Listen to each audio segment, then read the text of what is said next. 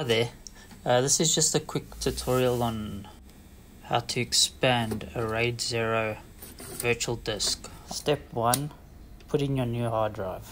Step 2, log into the Open Manage Server Administrator.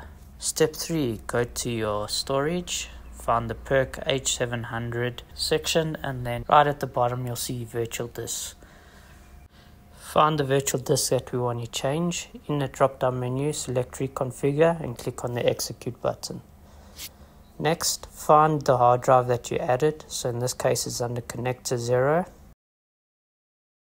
Click on Continue. Here you have the options to change your RAID. We will leave it as RAID 0. Click Continue. You'll get a screen showing you a summary of what will change, and then click Finish.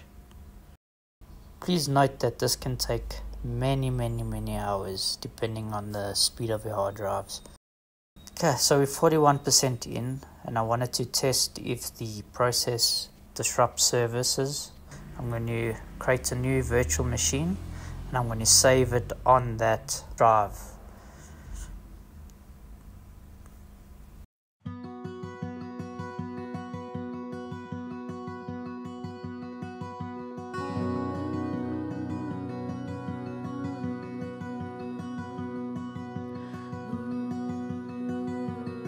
And while this is in process, everything should run perfectly. There shouldn't be any interference or slowdowns.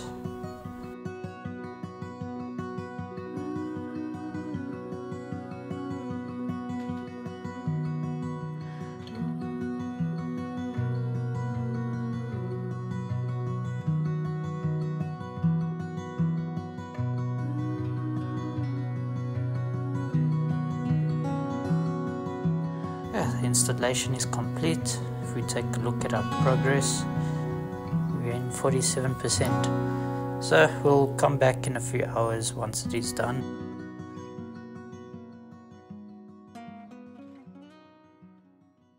You can now see that it is showing around 1 terabyte of space. So now what we have to do is, if we go back into our Proxmox, for example, if we go check at the disk, we will see that the size is still showing as 500 gigs. So if we see the disk by serial number, so in this case it ends in 3B, we can see that it's still only showing as 500 gigs. So we need to restart the server.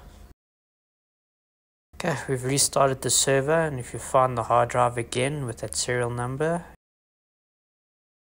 we'll now see that it shows 1 terabyte. But of course our partition will still be, the original size that you had it at.